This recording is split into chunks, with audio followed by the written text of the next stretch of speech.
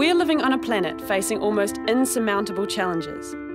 Challenges we have to face sooner rather than later. The world needs our energy. She needs our ideas, our passion.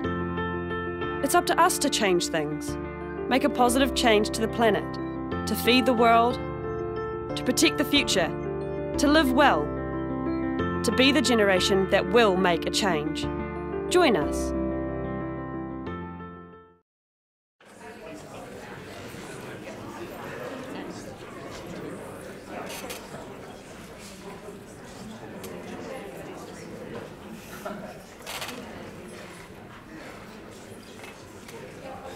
Kia ora koutou katoa.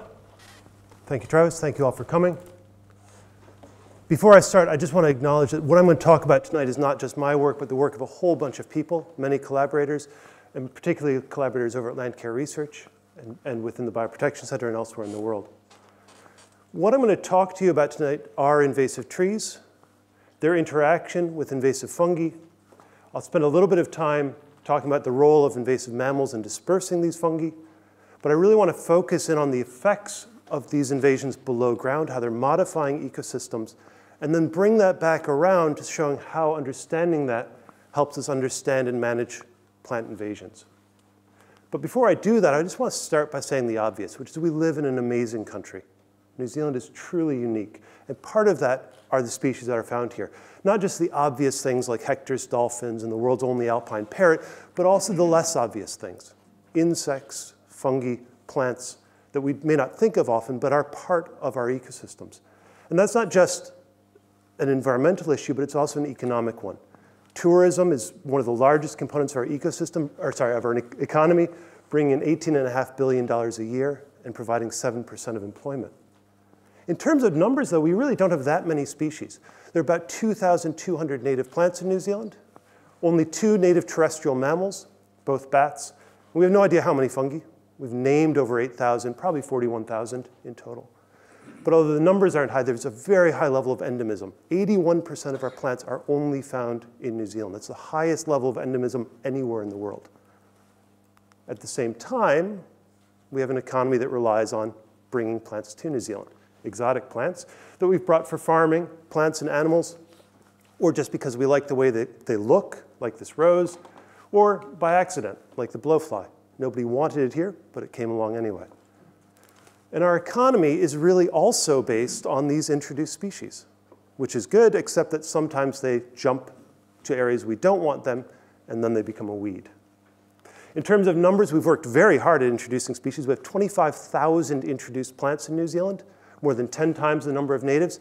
And of those, 2,500 have become invasive. So we have more invasive plants in New Zealand than we have natives. 32 invasive mammals and around 2,000 invasive fungi that we know of.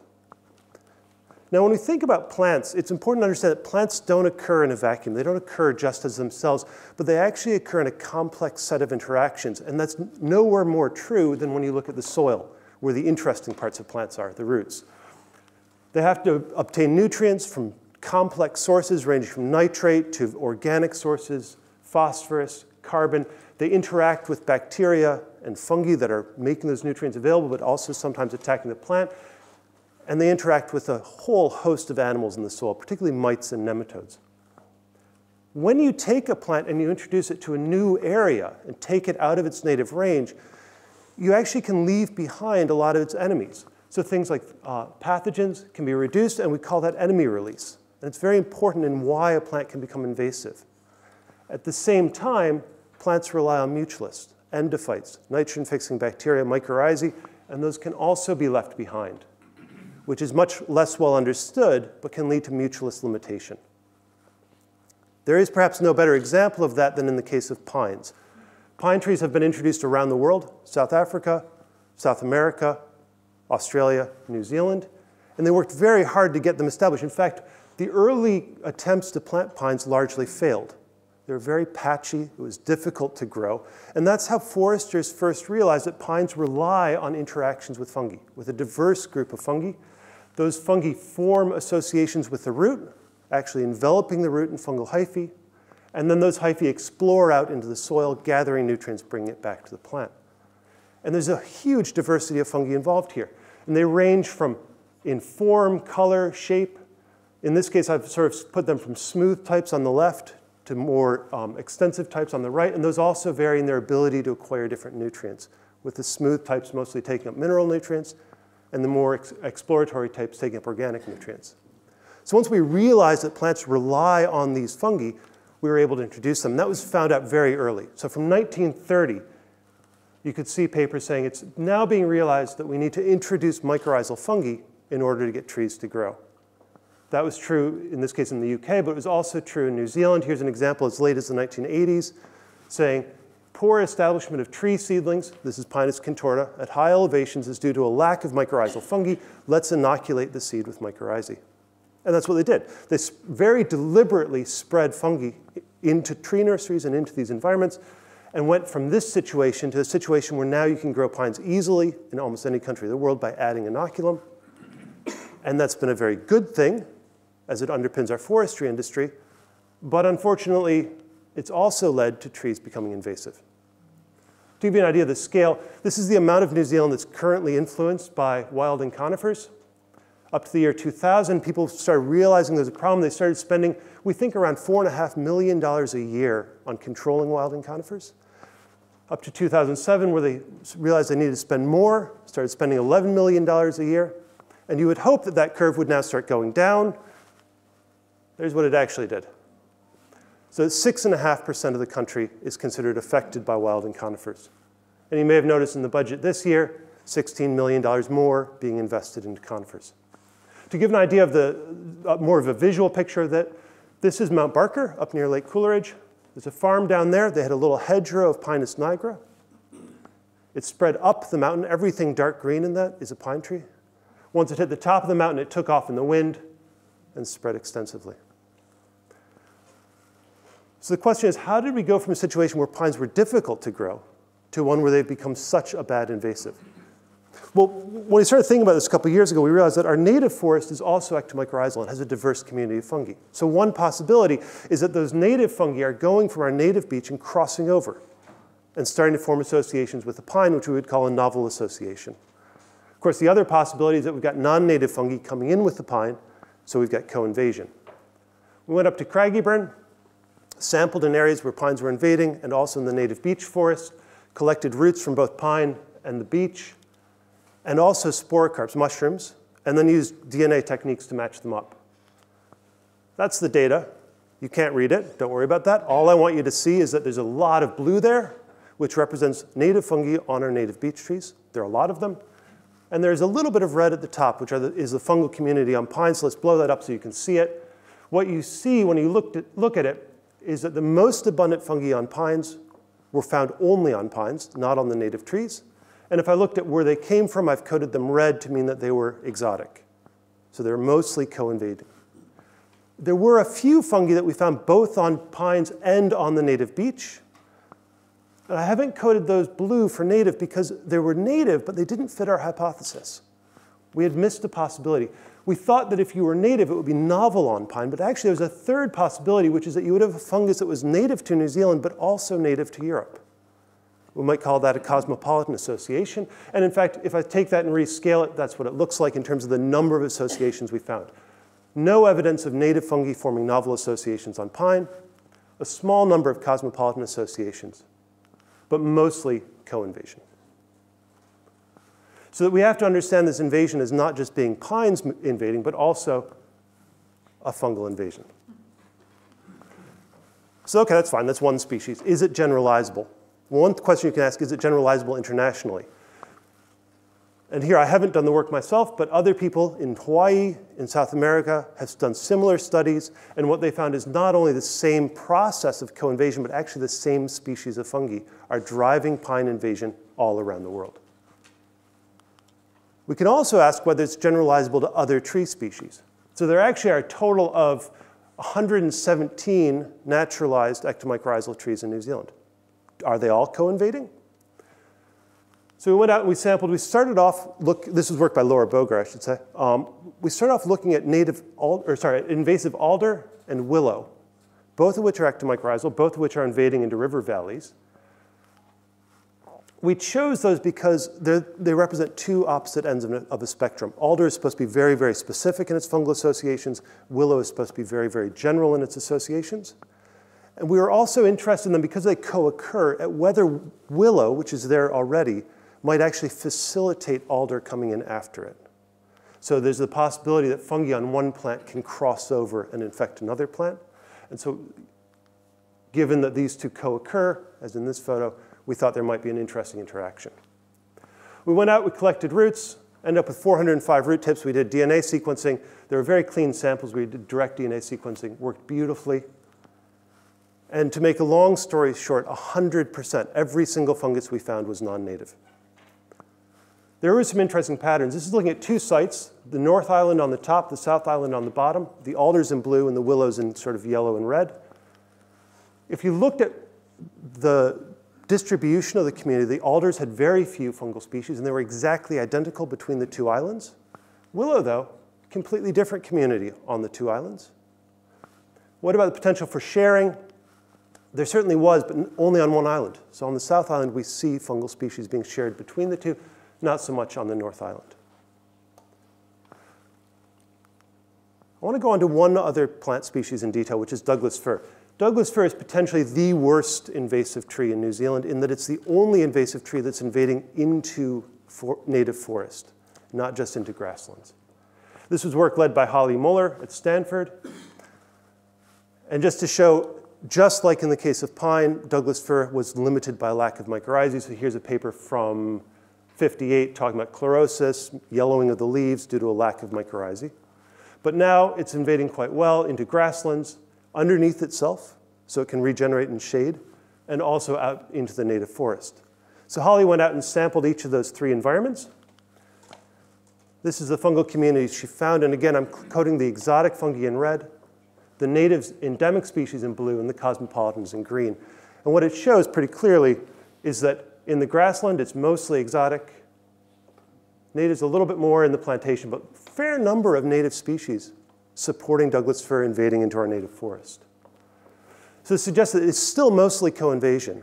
But if you looked at it overall, about 20% of the associations in the native forest are with native fungi. Holly also looked at this in the greenhouse to look at whether it mattered, how it functionally affected the seedlings. She did a very simple thing. She just looked at the color of the seedlings. Douglas fir, when it's lacking nutrients, goes yellow. So she measured how green things were. And what she found was that although everything had mycorrhizae, those in the grassland grown in this common soil still ended up being yellow, not as green. She also looked at the fungal community, and this is just an ordination, but what you can see here are that the squares are separate from the circles, are separate from the triangles. Hopefully. There we go. So each community was different, again, in the glass house. That's cool, but what's really cool is what she did next. We had grown each pot with 2 seedlings in it. As she harvested them, she was incredibly careful to keep them alive. So she worked at the microscope, dealing with them as quickly as she could, wrapped them up in wet paper towels so that she never had to kill them, even though she was measuring the roots. And then she could pair them up and actually compete one fungal community against another.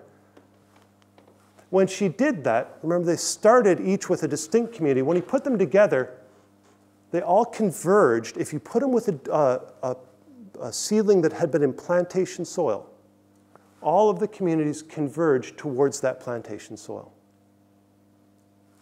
Otherwise, it sort of went off in an odd direction. It's kind of hard to understand from the graph, but let me show you it as a picture story. That 3 habitats. What her data shows is that out in the grassland, we've got mostly co-invasion, mostly exotic fungi, fairly low diversity, but they're also not very functional for the seedling. The seedlings are yellowed. Mostly co-invasion going on in the plantation, but in the native forest, we do see more novel associations, and they're functional. Those seedlings are dark green. They're doing well with the native fungi.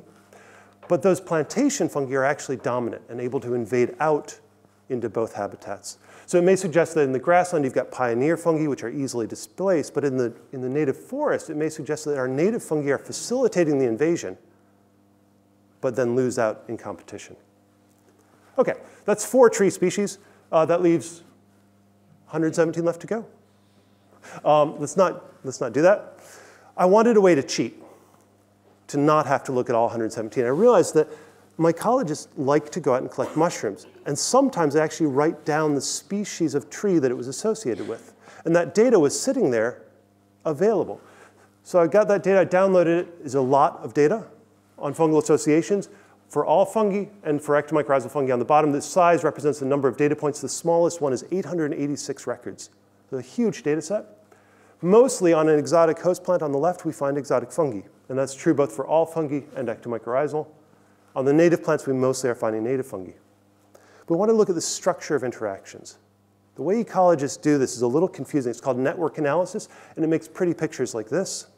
This is between pollinators and plants, and you're hoping for something pretty like that. When you take the fungal data, oh, sorry, off subject. I should say I had to take my data and lump it up by tree genus, because mycologists don't tend to be good at identifying trees.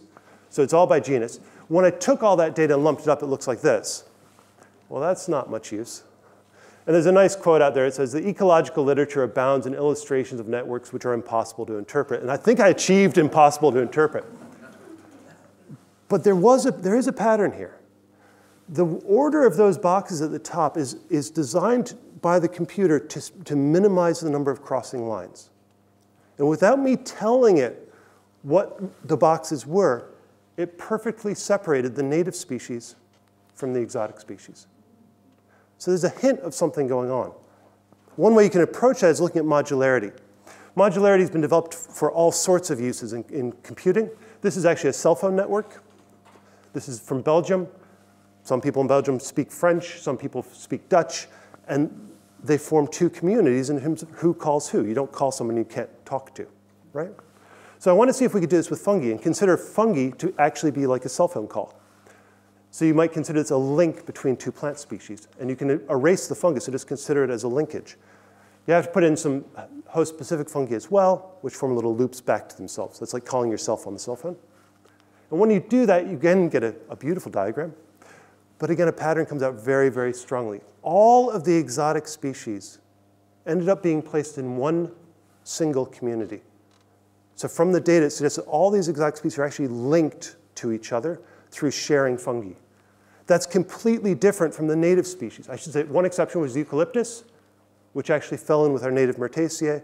But our native beeches, each genus comes separately. So our native species tend to have highly specific fungi. Our exotic species tend to be linked into these huge communities. Is that just a New Zealand thing? We went to the UK, where they also have a lot of introduced tree species, and looked at their fungal data, because there are an awful lot of mycologists in the UK. And when we do that, put it up side by side, again, the exotic species, the introduced ones, are in squares. And again, almost every introduced species in the UK falls into a broad network, all interconnected, no evidence of communities. The native species mostly fall into their own individual communities, separated out. The only exception being Picea, which falls in with Pinus sylvestris, Scotch pine. So what this suggests to me is that introduced trees and fungi are restructuring the whole way that plants are interacting. They're forming this new supermodule of plant-fungal interactions that's being driven by co-invasion of fungi along with and co-introduction.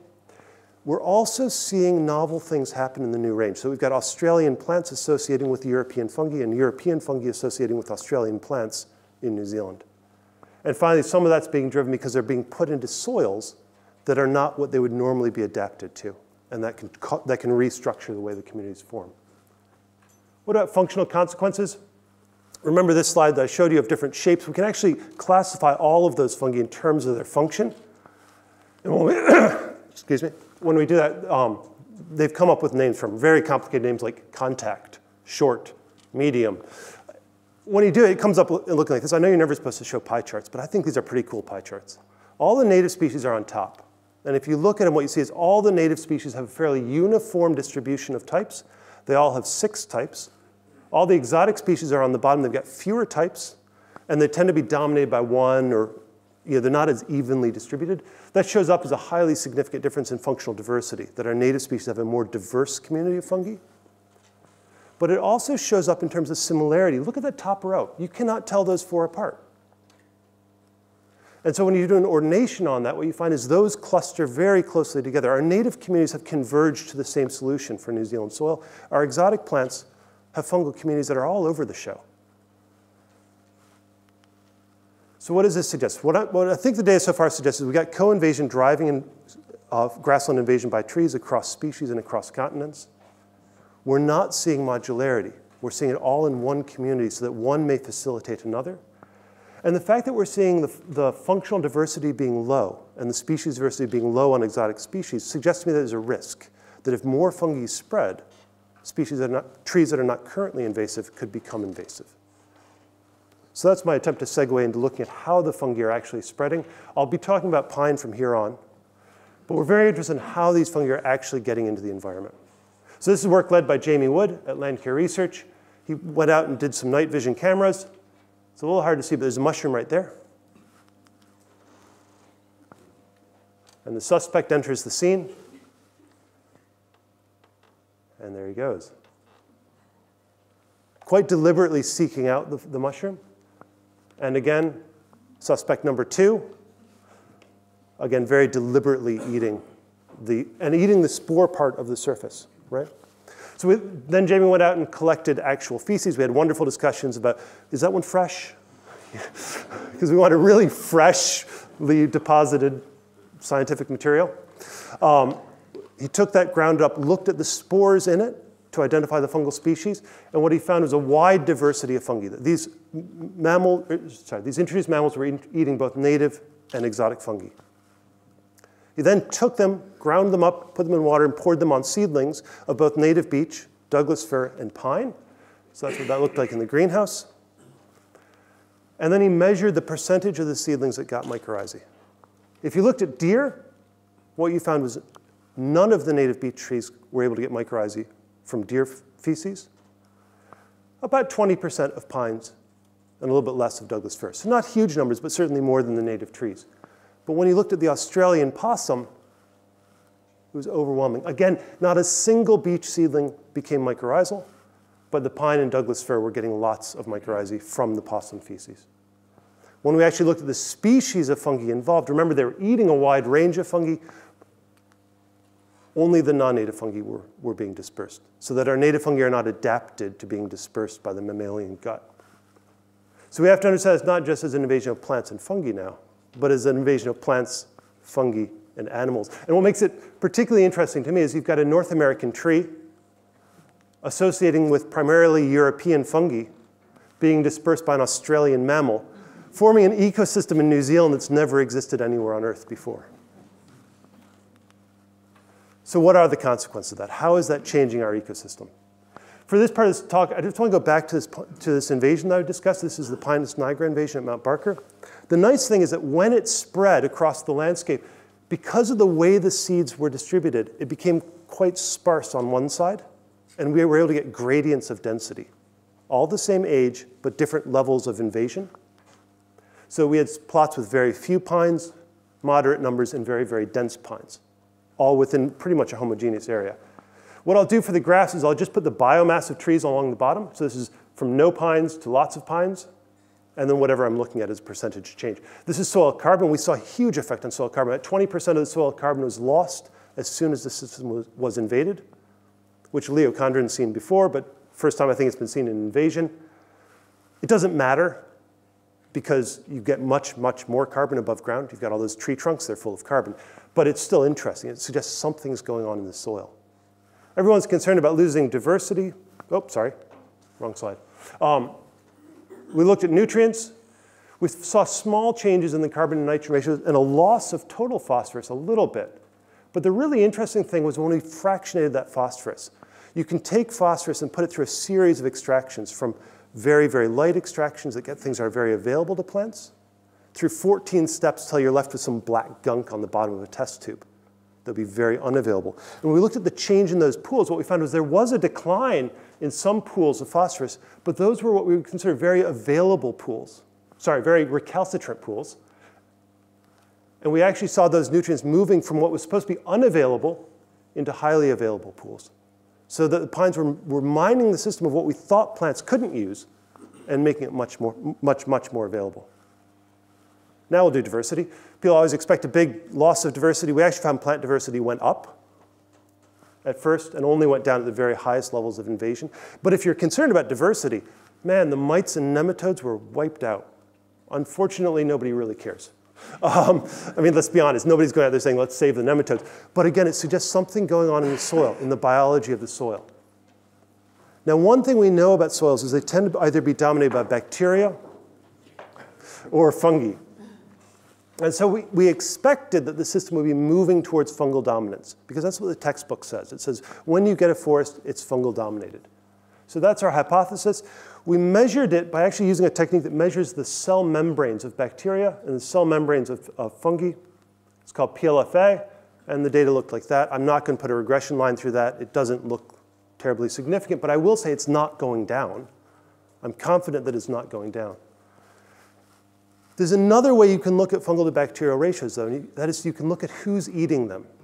So you can look at nematodes and actually look at the mouth of the nematode and say, is that a bacterial feeding nematode or is it a fungal feeding nematode?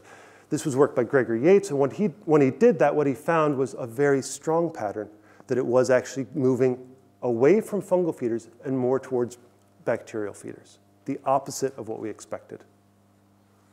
So what I think's going on, why is the textbook wrong? I think because we've always looked at grasslands and forests, found more fungi in forests, and assumed a straight line.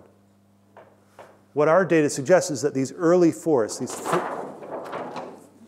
these first stages of invasion are actually driving it the other way, even though I do think eventually it will get to fungal dominance. Okay, what does that mean? Why would we care? Does that matter in terms of control? Well, one thing about controlling weeds is it's relatively easy to kill a plant above ground. I've yet to meet anyone who can take out the effects of a plant on soil. Right? How are you going to do that? So we went up to Craigieburn to look at the effect of different management strategies on below-ground feedbacks. And there, sort of a natural experiment had been created by different management. We had one area, which I show in the top left, where the University of Canterbury botany class goes every year, and every year they pull out all the pine trees. So they've kept it uninvaded. We call it continuous control. We had an area where they had gone in and controlled the pines and then allowed them to reinvade, lost interest. So we call that intermediate control. An area where no one had ever done anything, so we had intact pine. And then an area where there had been intact pine, but they had recently chopped it all down. So we call that late removal. Okay? We took soil from each of those 4 areas. We brought it back to the greenhouse. We grew plants in it. We actually grew a range of plants.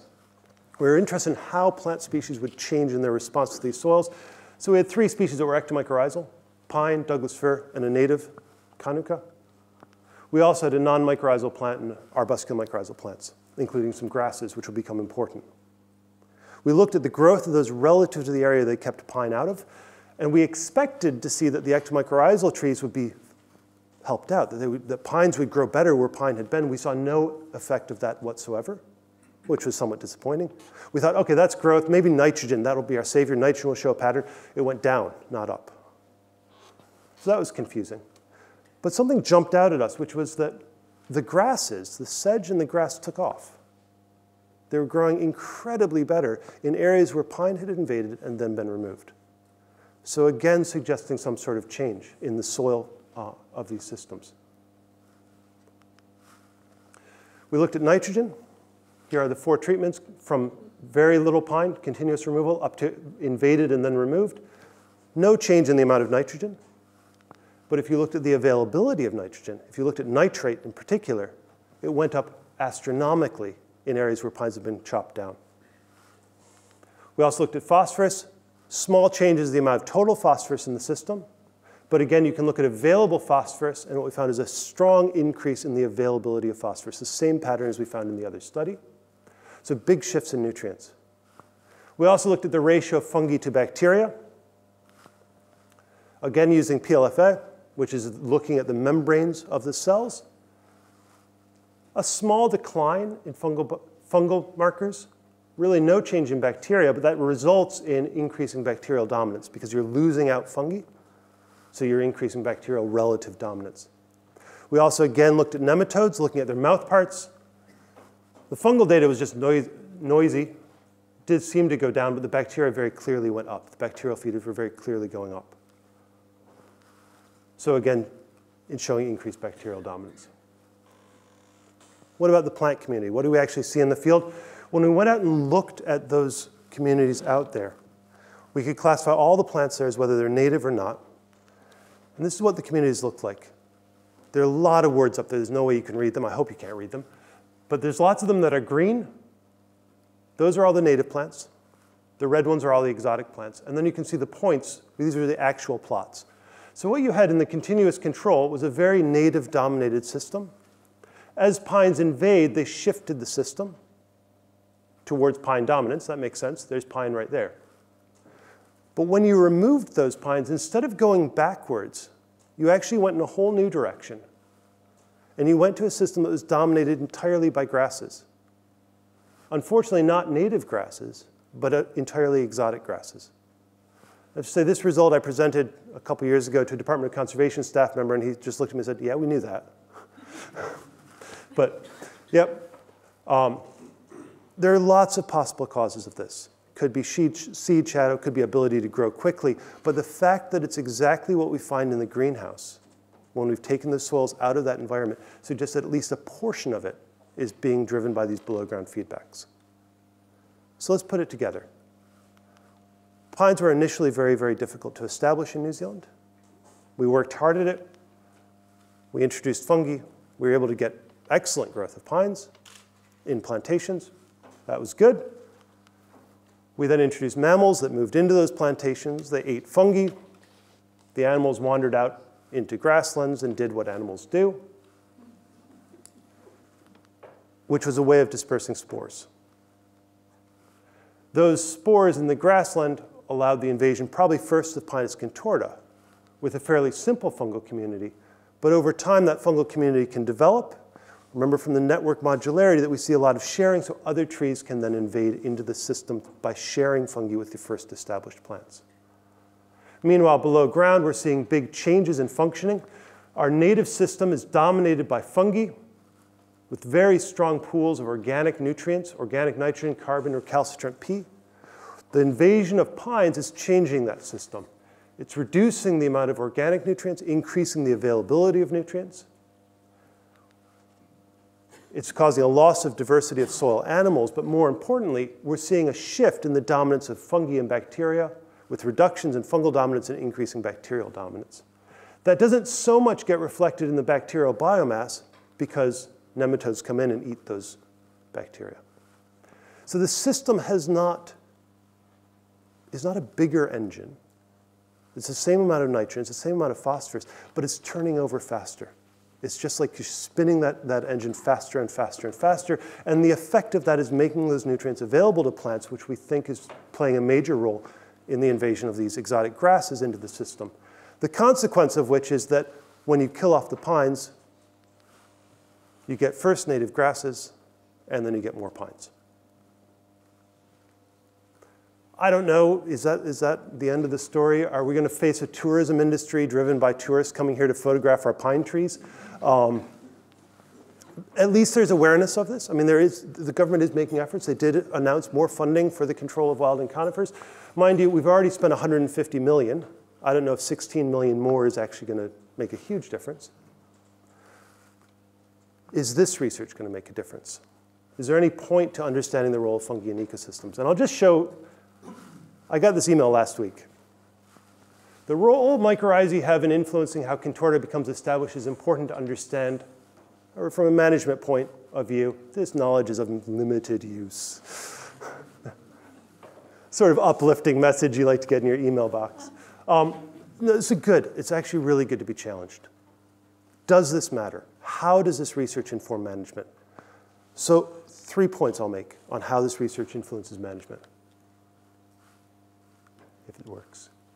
Number one, the arrival of fungi can make a species that's not currently invasive more invasive, which suggests that we need to think about managing species before they become a problem.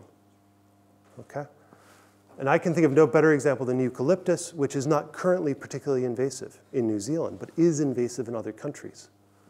We should be thinking about managing it where it occurs in sensitive areas before it invades them. Just get it out of there. And I like this tree because it says, danger, keep out, wrapped around. I don't think they meant as an invasive species, but nonetheless, it's good. And actually, I'll just point out, this is my student, Sam Tortolo, who's working on this. I think he has a poster outside. And this is one of his pots in the greenhouse, and we're already seeing Australian fungi sprouting out even when he planted it in the greenhouse. And there are a lot of species to worry about. Remember, 25,000 introduced plant species. If we have to spend $100 million on every one of those, it's going to get rather expensive. It's relatively cheap to deal with them early. Management lesson number 2. This is the time to deal with invasion. Do you see the pine tree? Right there. Pine starts changing the ecosystem at very low biomass. If you can get in there now and manage it at the very earliest stages, you can avoid those changes taking place. And I don't think management is currently focused sufficiently on this sort of detection and management. Of course, some areas are too late, and you do have to go in and take out these pines. But I think my management lesson number 3 would be, don't focus just on killing. It's fine to declare a war on weeds. You can go out, declare a war, kill the pines. You can develop your herbicides, codenamed Lucifer brew, which is probably not a wise choice of names. But if you just focus on killing, it's pretty clear that what you're going to get back is just reinvasion of exotic grasses and reinvasion by pines. So you actually have to think not just about killing pines, but about what you're trying to achieve, and to focus on restoring the ecosystem, including managing those legacies below ground, those changed soil environments. I just want to end with one final quote. This goes back to the paper in 1930. One other thing Stephen said in that paper was, it would be a great advantage biologically and economically if species were not considered as isolated entities, but as units in a complex community. He recognized that in 1930 in terms of getting pine to grow as an introduced species. And if it was true for getting pines to establish, it's probably 10 times more true for dealing with pines when they become invasive. And with that, I will end, and I'll be happy to take questions.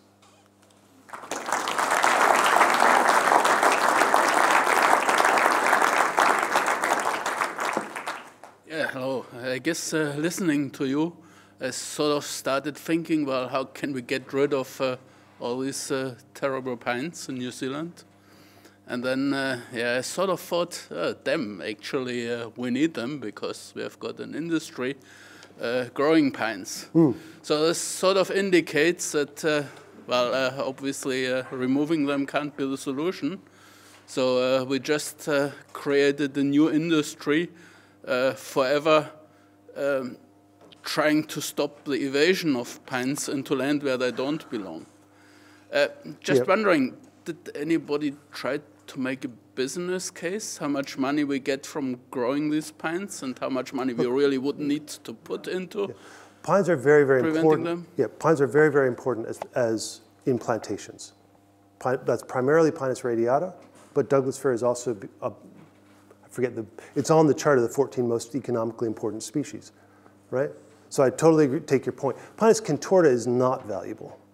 It's just a weed. Pinus nigra is pretty much just a weed. And the wood's not high enough quality to use. I think Douglas fir is an interesting case because we have this tension between the forestry industry wants to plant Douglas fir. And they started planting it because it was less invasive, and it's become invasive. How we're going to manage that tension isn't clear. It's not a case of us versus them, though. The forestry industry does not want wilding conifers around their plantations. They're a reservoir for disease, and they have bad effects on how people perceive forestry. And they're also facing the liability of that invasion. So if we can find management solutions, I think the forestry industry will be straight behind them as well. Okay? Maybe. Question just in front of the camera. We brought pines into the flatlands, and we weren't interested in them on the hill country. It was certain people who were interested in them on the hill country. Yep, fair point. It's also interesting to note how many of the worst invasions were scientific plantings. And as a scientist, we have to sort of take that on ourselves. I wasn't going to name names, but but yeah, working at Landcare, it was interesting. You work on invasive pines, and if you were past a certain age, you had probably started your career planting pines. Even my first job out of university, I was planting pines. We can learn, right? We can improve. Ian, just on that last point about the accident or the scientific introduction of pines, I mean, you're familiar with Craigieburn. The very good reason why they were looking at different species up there in the high country was the perception at the time that to try and control erosion. We now know that it was false, but the genie was out of the bottle. My question comes back to the thing that you found about nutrients turning over faster and under the pine. Is that right? Yeah. Okay. Because we found that up in Craigieburn when we compared pine to grassland. In other words, pine that had been planted or invaded into grassland. And we found that the phosphorus was actually, even though there was 30% less microbial phosphorus and carbon, the phosphorus was turning over almost twice as fast. Yeah. Can you just clarify for me why, from your interpretation and your system, why would it be going faster if it's got less carbon? Why would phosphorus be turning over faster? Well, in part, you're moving the biomass from fungi into bacteria. So, fungal biomass is quite resistant to decay, quite long-lived. Bacteria is basically popcorn for nematodes. So the nematodes are eating the bacteria, secreting the phosphorus. I don't know how much of that it is, but I think that's probably a big component.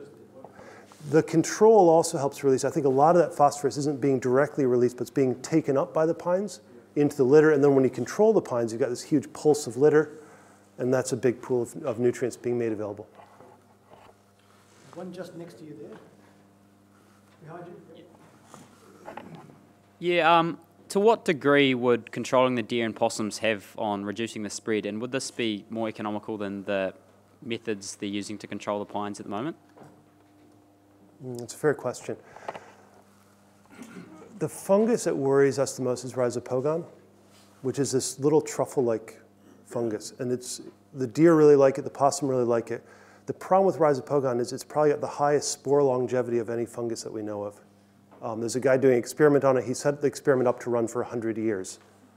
And so far, its viability is going up with time, not down. So I bring that up because if you're in an area that's already got mycorrhizal fungi established, they've already been dispersed into the area, they're probably there, right? So controlling deer in that sort of area will do you no good whatsoever. If we were talking about, there are some areas in Otago where they're doing new plantings of Douglas fir.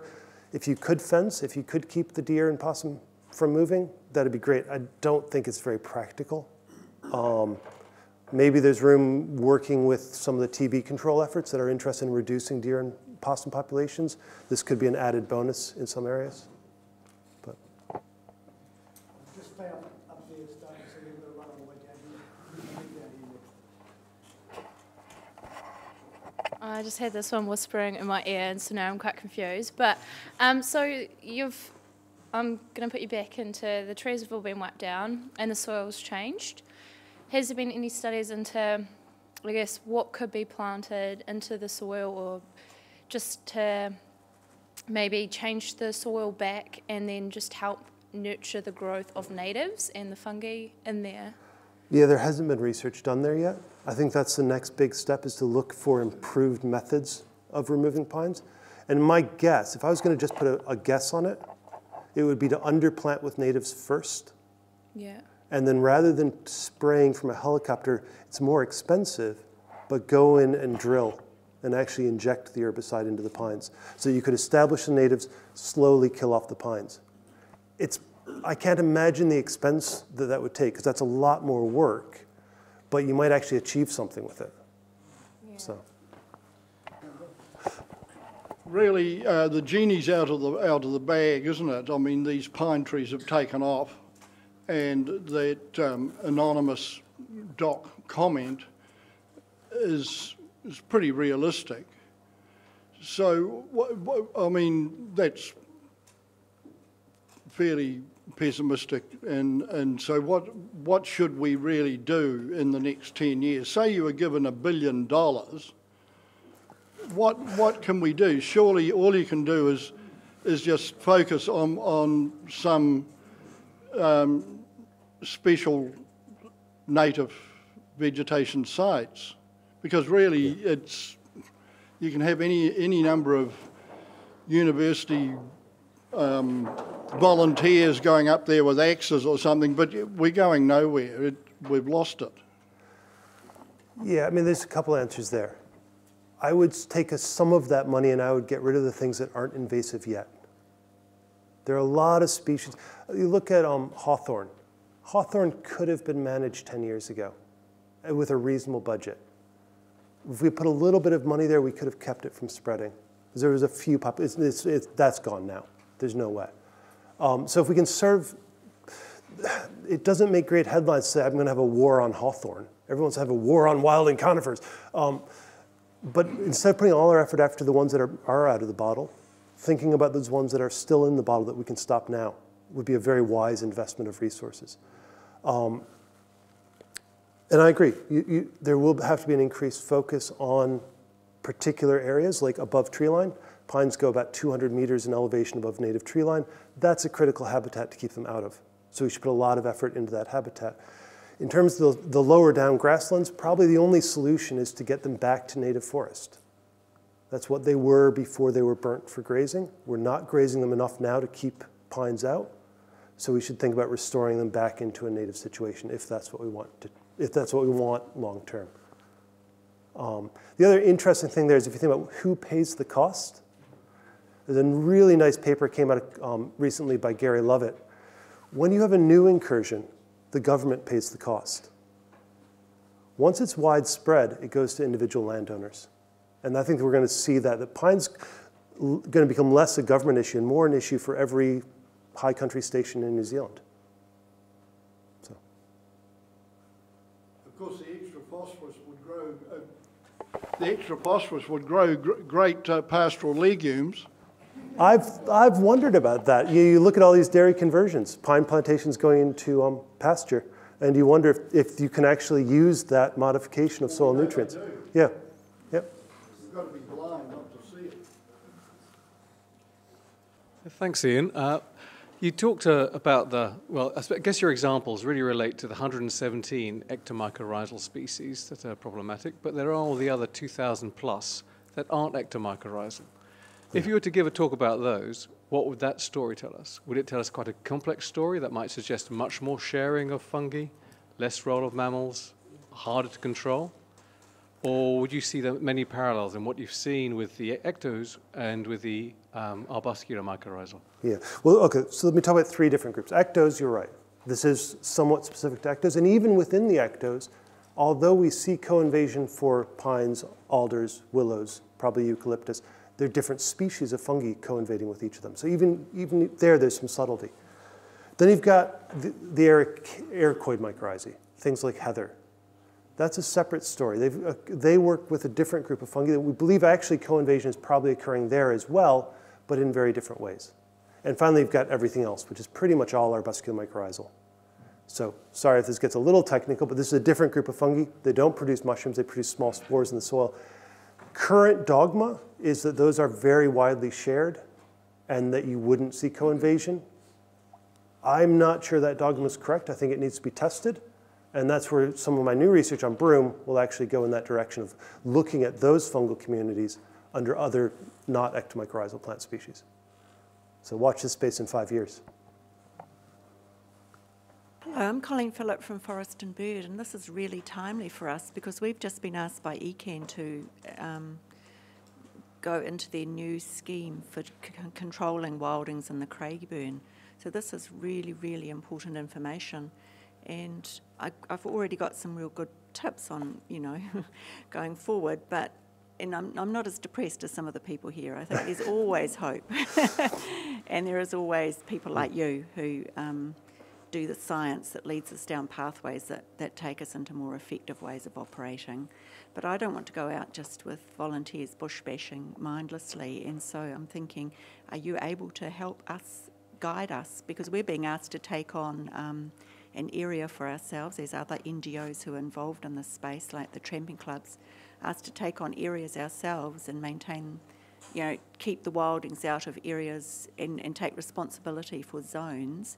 So I think with this information you're giving, that could actually be a constructive way forward because, with guidance, we might, small is sometimes very good. Maybe we don't look to do too much, but do what we do very well.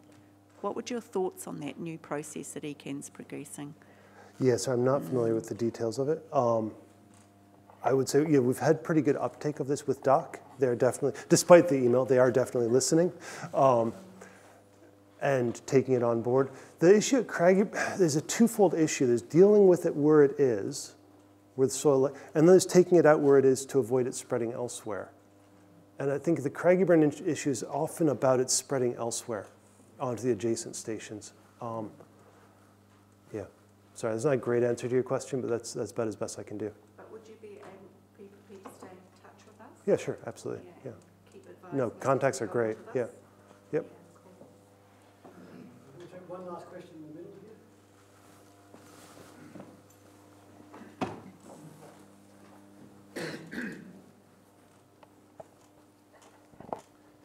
Ian, is there a possible role for biocontrol in this system where we have a group of problem fungi and we find some other microbes that may be antagonistic towards the problem fungi and offer a method of control? Okay, I thought you were going to ask biocontrol on the pine. You'd have a hard time because these are exactly the same fungi that are supporting the plantations. So there are lots of biocontrol agents against pine, but the forestry industry hasn't been prepared to allow them to be introduced. The biocontrol people are sort of sitting there hoping that maybe when the wilding conifers get bad enough, they can bring something in. I think eventually they'll get here, whether we want them or not. We will have massive die-off of pine at some point. Directly biocontrolling fungi, sure, it would be a fascinating area to investigate. We've been trying, so some of the fungi invade on their own out beyond pines into native forest, and one of those is Amanita muscaria, the red fungus with white spots that I think I showed a few pictures of. We've actually been trying to come up with management strategies for that in native forest. And one of the things we proposed is looking at biological control. But nobody's tested it yet. It's very hard to get funding to test it because nobody's ever done it. So why would we research how to do it? And nobody ever does it because we don't have the research. So it's such a new area, it's been slow to get traction. But. I just wondered if anyone's actually putting together a rough sort of map or guide of New Zealand for what's being introduced. Is that sort of going on? I'm looking at Phil, hoping he'll there are extensive lists of what's been introduced. There are lists of what is invading into different conservancies, and that's invaluable data. There are also, I don't know if you've gotten onto Nature Watch. There's a lot of citizen science opportunities to record species and where you've seen them, photographing them, and again, it's really valuable data. So yeah, there are sources of data out there on where things are. There are also studies that have been done that have looked at the dates of introduction of different species. So, it's not just like one whole sort of big picture, it's just pieces. oh, there's certainly books that have summarized the current knowledge on invasive species in New Zealand. It's just they always are out of date as soon as they're published. So, yeah. Okay, well, if you join with me in thanking Phil. You should have spoken before. That's the second time today I've been called you. Just before we finish up this